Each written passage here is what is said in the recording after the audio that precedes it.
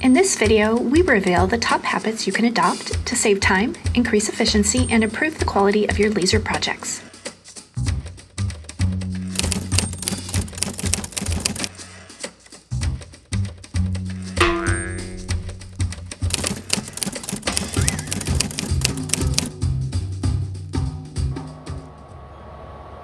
Getting your warp materials, typically wood, to lay flat can be a real challenge. Over the years, we've tried everything from clamps, tape, weights, you name it. There's really one simple solution, but it does require that you have both a downdraft cutting table and a good exhaust.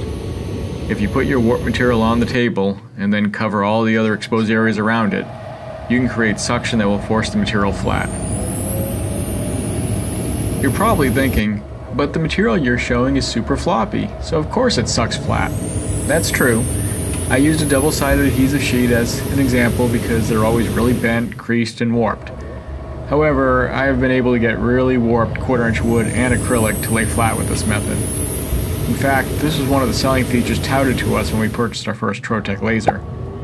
I'd used this technique before, but it only worked so-so with the smaller exhaust we were using.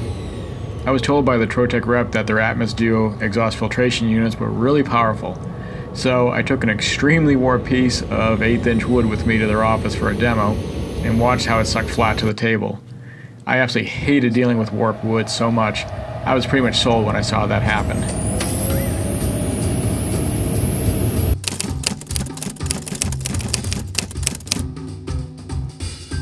This may not work for all lasers, but it has for every one we've owned.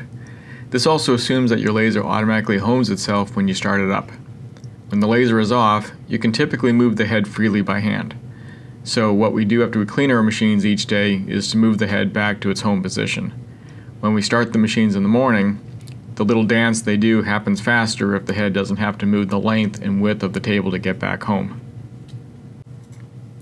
Yeah, I know, it doesn't seem like that much time is saved, but to us, it matters, so it might to you too. We have multiple lasers that are started multiple times per day, depending on how many production runs we're doing.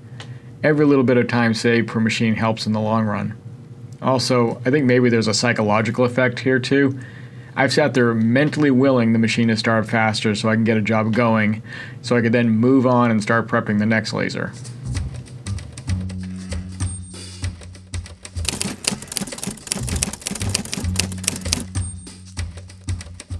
If you've watched our other videos, then you know this is something we talk about all the time. We use a lot of application tape to cover our materials prior to cutting and engraving to keep the surfaces completely clean from burning. This tape can be applied by hand, or even better, applied with a cold laminator. We'll provide links in the description below for some of our choices of application tape, and also a link to the laminator we use. We'll include a link to our more in-depth video about this process in the description as well.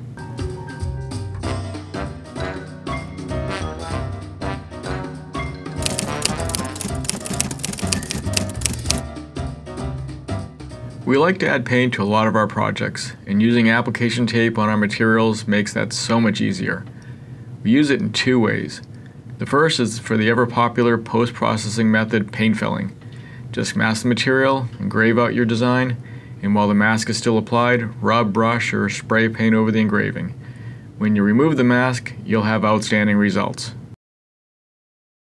The second method is to apply the mask to the material and then use the laser to very lightly cut your design in it. You then remove the pieces of mask to expose just the areas that you want to paint. And again, when you remove the mask, you should have perfect results.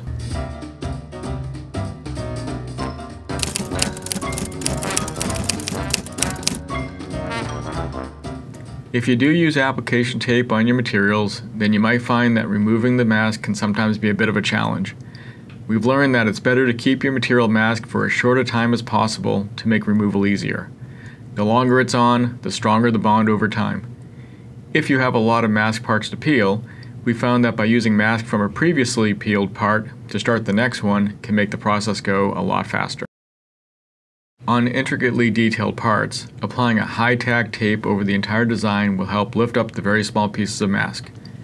We use an aluminum tape that has a very aggressive adhesive, and we can really burnish it down onto intricate designs.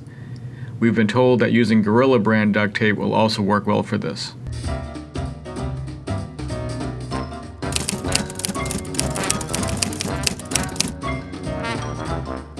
You can not only use your laser to make and decorate parts, but it can be a great way to quickly mark parts to aid in assembly. For example, we have often used it to outline areas where we want to add glue. This might not seem necessary if you're doing your own one-off project, but it can be very useful if you're producing a lot of kits that require assembly by other people. And since I was talking about gluing pieces together, another hack I'd add to this, though not really a laser hack, are clamps. A super cheap and effective clamp that works great for bonding thinner materials together are regular office-type binder clips, particularly the medium and large sizes. You can get them online on Amazon or at any office supply store.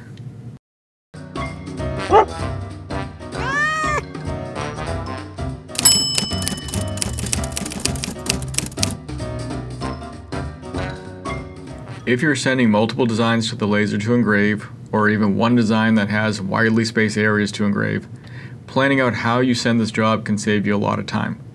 Since your laser is going to move the width of the design you're engraving, if you can get these elements closer together or engrave these elements as separate jobs, you can speed up your processing time.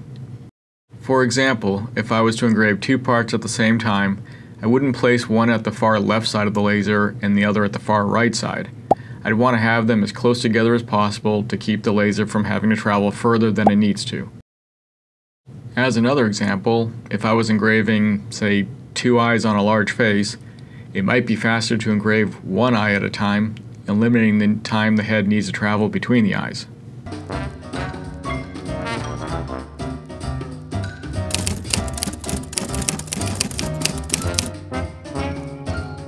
If you have a large laser job, or are running the same type of job on a regular basis, then creating a jig or a jig tray can really speed up your production time while also making sure you get consistent results from each production run, whether you're running them back to back or on different days.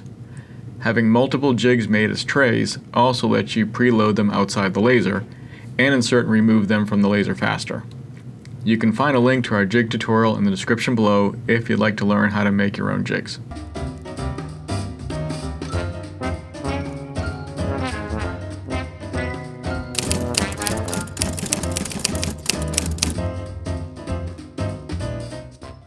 You can get some neat effects from purposely defocusing your lens when cutting or engraving. We like to use it to get a nice thick, dark line marked on wood really fast. If your laser software has the ability, you can sometimes even set a Z offset. For example, your laser will go in and do what it needs to do, cut and or engrave, while in focus, and then it will drop the work surface down to your predetermined Z offset, putting the lens out of focus so you can mark the surface. Or maybe you mark out of focus first and then the laser moves back into focus for the rest of the job. If your laser doesn't do that automatically, it's not a big deal to manually put it out of focus if needed. Anyways, defocusing is pretty cool.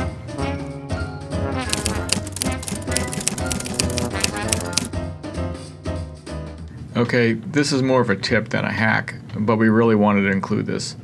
Save you work to save yourself, or your business. In other words, back up all your work, frequently. Every laser software we've used has some way to create material profiles, has a library, etc., and has a way to export them to back them up. Do it. If you're using jigs, then you should have files to recreate them, and also template files that match to them for your engraving jobs. Save copies. If you're like us and have a laser business where you can't afford to be down for a day, then back it all up to your computer, network, NAS device, whatever. Better yet, make sure it's backed up to the cloud if you can. If you can't, then physically get a copy of your backup off-site. Then make sure you have a process that keeps your backup current. It's easy to get complacent and assume your backups are running, or think that your backup is recent enough. Be diligent. Over the years, we've had enough computer issues, floods, plural, and theft to teach us the necessity of backing up files. If you saw our backup strategy, you'd think we were being a little paranoid.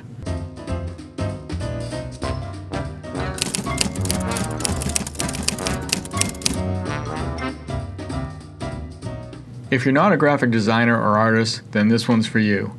Save yourself some production time by getting yourself a library of vector art. You're dealing with engraving, not printing, so you want those black and white images that can be ungrouped and worked with in an editing program like Illustrator, CorelDRAW, or even in some laser software like Lightburn. I think you can find a lot of old-fashioned, boring clip art bundles out there, but even better, you can get some original artwork from us. And since it was designed by our in-house artists and graphic designers for our own laser jobs, you know they're laser friendly. We have a lot of designs now, and we're constantly adding new designs on a regular basis. We'll have a link in the description below where you can get them if you're interested.